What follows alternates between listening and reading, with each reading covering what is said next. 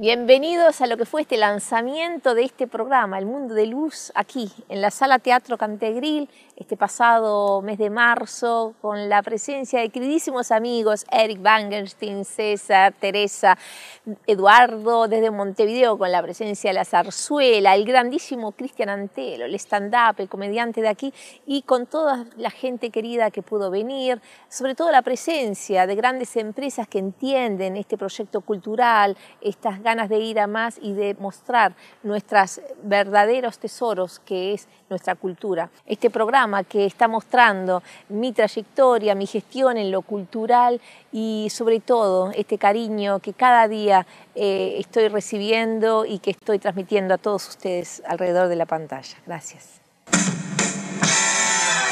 You are the one. There it is. Only you beneath the moon. Or under the sun, stay. Don't go anywhere. Whether near to me or far, it's no matter, darling, where you are. I think of you night and day and night. Why is it so that this longing for you follows wherever I go? In the roaring traffic's boom, in the silence of my little stateroom, I think of you night and day and night. Under the hide of me, there's an old, such a hungry yearning. Me debo haber equivocado yo. Venía una audición para el Mundo de Luz. Hola, mi nombre es Cristian Antelo, Cristian con H, CH, el H va entre la C y la R porque es inglés, y Antelo es francés, que significa antelo, que es, bueno, la explicación de ¿está bien? Bueno, ¿qué me despertó la llamada, la convocatoria a este evento? La verdad que en principio no entendía mucho. Como que estaba en la calle en ese momento, entonces como que tenía que coordinar, uno es hombre y dos cosas al mismo tiempo se complican.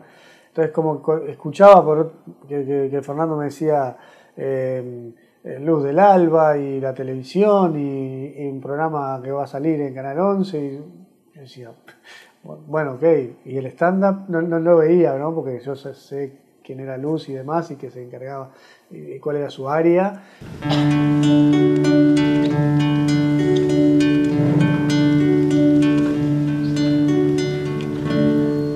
Ya me han dicho que mi cuerpo es tan peludo que me parezco desnudo a un simpático pompón,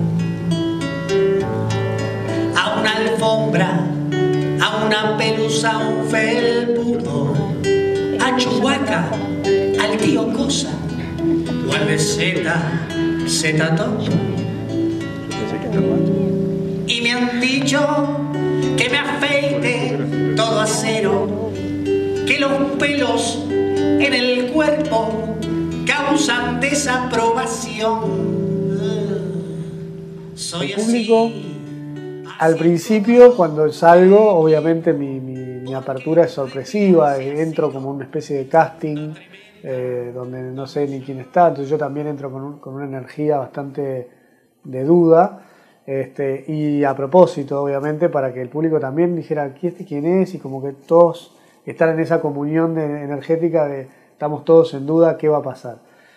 Y ya cuando arranco con la canción y empiezo a hacer, digamos, el casting, ahí es como remarla, ¿no? O sea, hacerme cargo de esa energía que había quedado como rara, qué está pasando, empezó, no empezó, se coló uno, lo que sea, y remarla hacia el humor, ¿no? Con la canción, y la gente de a poquito como que fue entendiendo y al final esta canción que yo utilizo, que utilicé en ese momento, es una canción bastante participativa que busco justamente eso, que la gente descruce los brazos, descruce las piernas, que esté atenta, que cante, que aplauda, que se exprese, y en definitiva que se conecte con lo que viene, ¿no?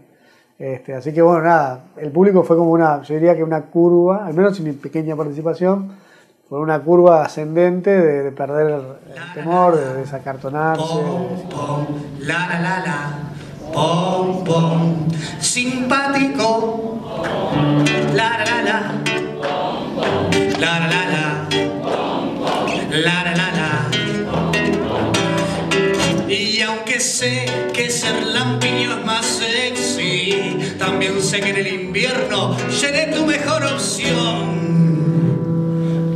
Yo, ¿qué opino de que Luz esté haciendo todo esto como embajadora cultural y trayendo un poco su bagaje, ¿no? Y sus mochilas cargadas de cosas? Yo lo primero que se me ocurrió en el momento es tipo sentarme a tomar un té y decirle a ver cómo se hacen las cosas en otro lado, ¿no? O sea, cómo se trabaja en Japón, cómo se trabaja en Estados Unidos, cómo se trabaja, o sea, contame, cómo desde lo mínimo a lo máximo, ¿no? Desde el director máximo a cómo dirige, hasta cuáles son las condiciones de trabajo de los técnicos y qué se les pide, ¿no?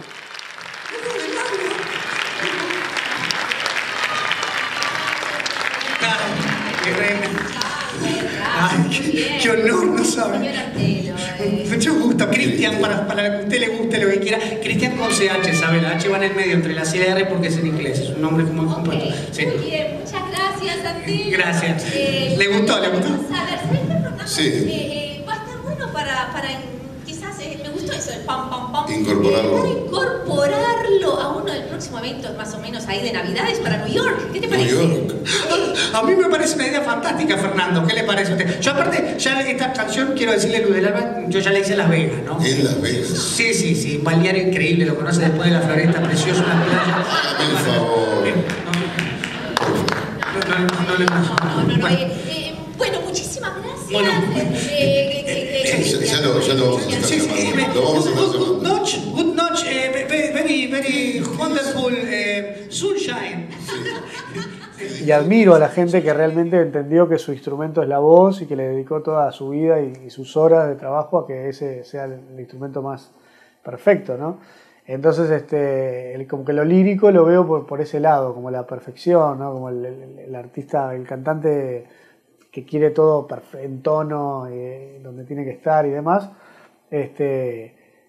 Como el trabajo de lo bello, me imagino así. Creo que la belleza es muy amplia, y lo tengo que decir con esta cara, no tengo otra. pero a mí me parece que es muy valorable que una persona que tenga ese currículum y que haya tenido esa experiencia, que haya surgido desde acá y haya decidido irse a pelear por lo que quería, y ahora volver con todos esos galardones y demás, y esa experiencia sobre todo, me parece muy valorable, me parece muy positivo para Maldonado.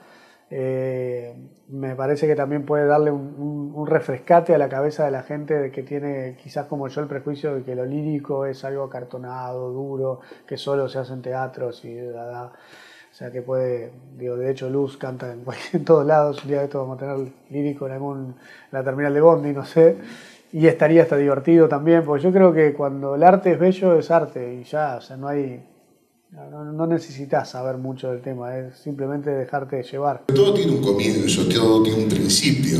Y usted también fue una adolescente aquí en Maldonado. Exacto, nacida y criada acá, ¿qué te parece? Sí. ¿Y cómo empezó esto de cantar? Y de toda la vida de cantando y bueno, frente a las rocas, por todos lados y bueno, con mi gente, desde la escuela. Todo. Y el liceo, me imagino. Y el liceo fue la primera vez que pude cantar y presentarme al público con la zarzuela. A San Antonio, como es un santo casamentero, pidiendo matrimonio, le voy cantando que yo no quiero pedirle al santo más que un amor sincero.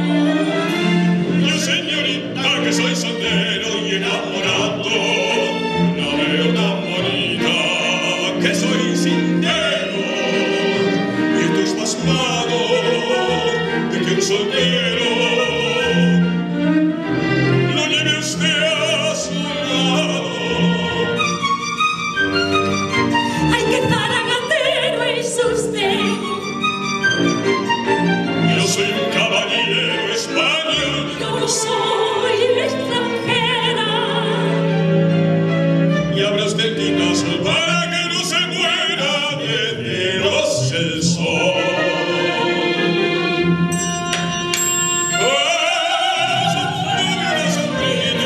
mil cienas, con voz muy queda, canta el amor, con la sangre de las sombrillas lineales, los madrigales,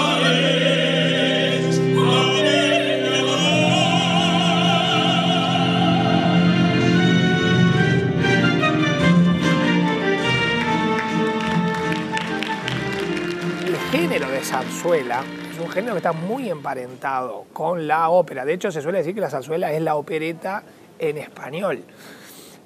En la España del siglo XIX, cuando se intenta crear un tipo de teatro musical nacionalista, es decir, salir de las óperas que se cantaban exclusivamente en italiano para crear un género de teatro lírico cantado en español, surge la zarzuela. Me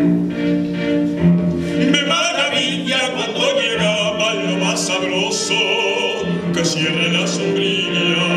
No acaba, si es peligroso. Pero faltaba saber si soy dichoso. La dicha es cosa que no se acaba tan de repente. La dicha es caprichosa, más gira y danza, junto al que siente que una esperanza le alumbra suavemente. Ay, qué zaragatero es usted. Yo soy un caballero español, Yo no soy extranjera.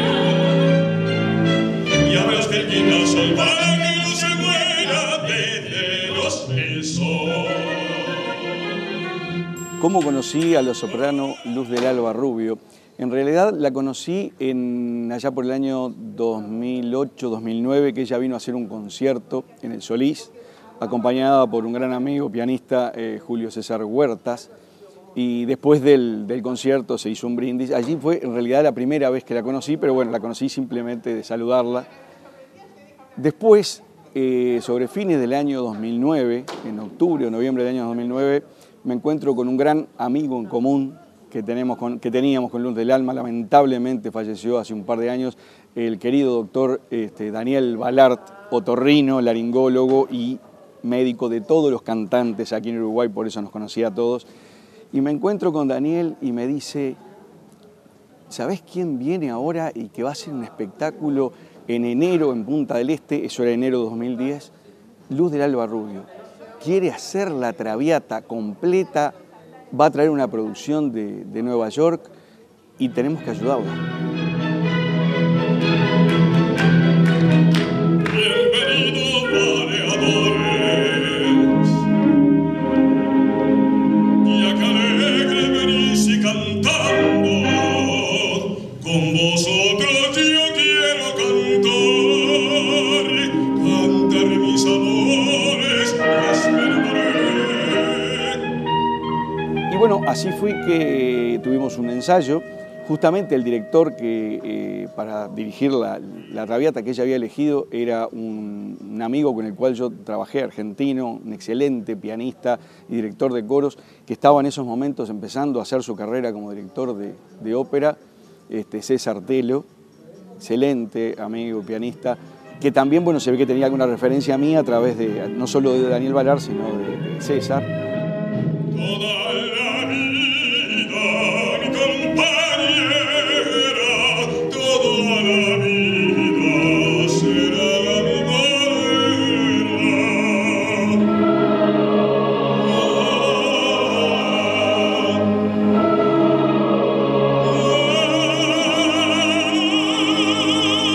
Decidí dedicarme en cuerpo y alma a lo que fue el primer año de Punta Classic, con esa Traviata memorable que hicimos 3 funciones en la Pataya, que tuvo montones de problemas, entre ellos el más importante, que esa producción donde venía todo el vestuario, la escenografía, por barco, no llegó nunca, porque hubo un atraso en el barco, fin de año, épocas complicadas, el barco no llegó a tiempo, entonces tuvimos que salir a buscar para armar toda la parte de mobiliario, escenografía, vestuarios, los últimos días de diciembre y los primeros días de enero. Fue toda una locura, pero realmente salió espectacular. Tener cantantes de la talla de Luz del Alba Rubio a nivel internacional, de alguna manera posiciona a Uruguay como país en el mapa internacional, en lo que es el mapa cultural internacional, ¿no? Y lógicamente estamos hablando de lírica, estamos hablando de ópera, que es dentro de todo lo que es el gran mundo de la música en general, es un ámbito y un sector muy particular de trabajo. Más allá de que Uruguay pueda ser conocido por el tango, por el candombe, por la música popular, también tener referentes dentro de la lírica es importante a todos los niveles. Y si te digo que en New York existe un gran trompetista que se enamoró también del Río de la Plata, más precisamente de Punta del Este, que fue papá hace poquito y que va a venir el señor Eric Magerstein.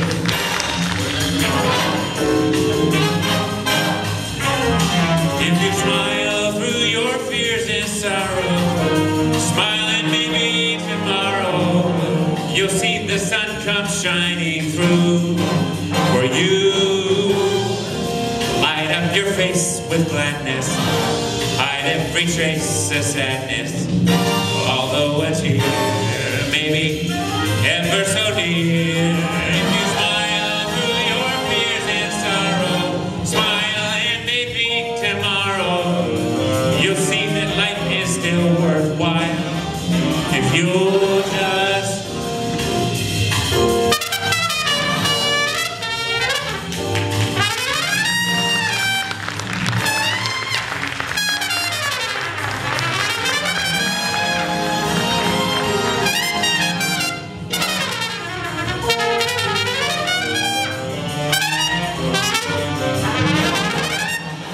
For me, what was great about the gala was I got to see all of your work in one shot, you know. Right. It's the truth. I mean, that was great to see all the different things. Like the backstage. The actual show of it, you know, Yeah. that we watched. It was fun for me because my parents were able to be there. Yeah. That's what's fantastic. That The thing that it was the first, although we've played together before, that was sort of first time we were able to have fun, maybe goofing around a little bit.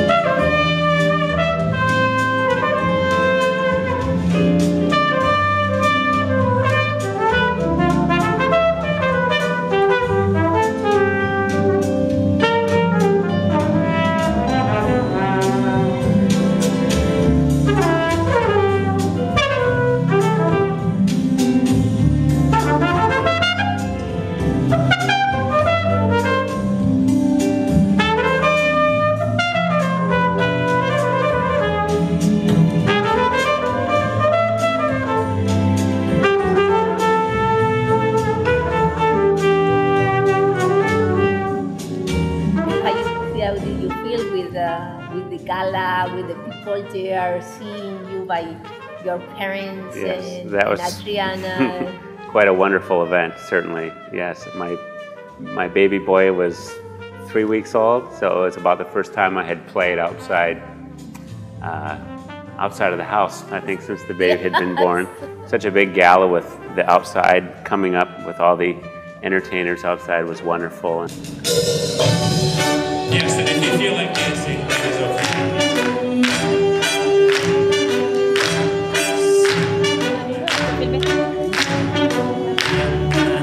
You know what I said.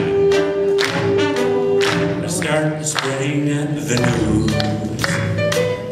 I'm leaving today. I want to be a part of it. New York, New York. These vagabond shoes, they are longing to stray right through the very heart of it. I know you, New York, New York. I want to wake up in that city that doesn't sleep.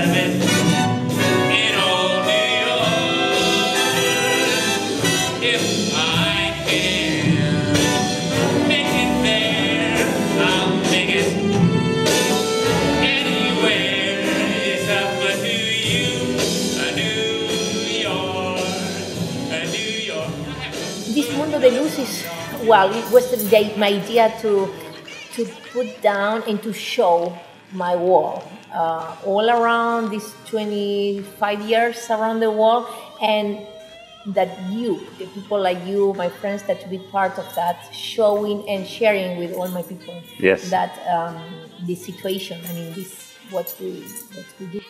Yes, and that was such a wonderful thing for me and my parents and everyone to see.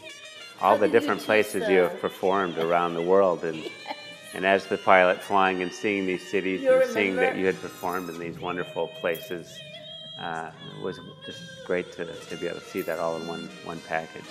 And so fun, of course, for us to finally be able to goof around on stage together. Well, it was not the first time. It was not the first time, but when was the first time? I was more in the background than the last time. Well, come on, but you was part yes, of the Punta Classic, of course, was wonderful. Yeah. That was a big event. The first Pasión Latina with Plácido Jr. and within the huge yes, that was really place of that was really a fun time.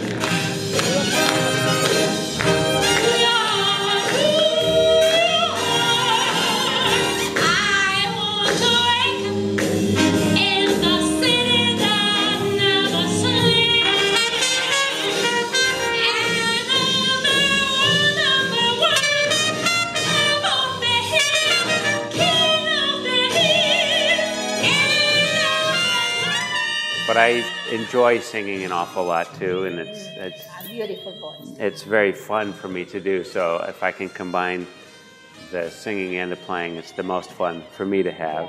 Yeah. And you spending your time in New York as you do, I thought a little Frank Sinatra might be appropriate. God, when you asked me, oh, is that friend in the news? I figured you've heard that one before a few times, so probably be able to put you on the spot.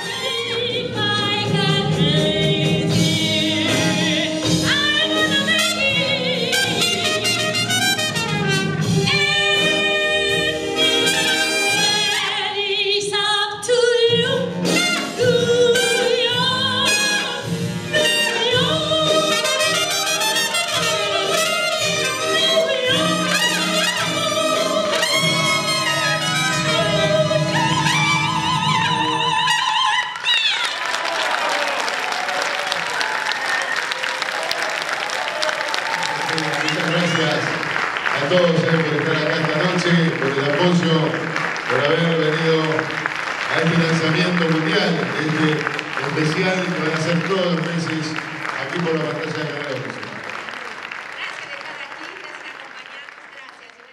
Presentaron El Mundo de Luz, Intendencia de Maldonado, Movistar, El Dorado, Multióptica.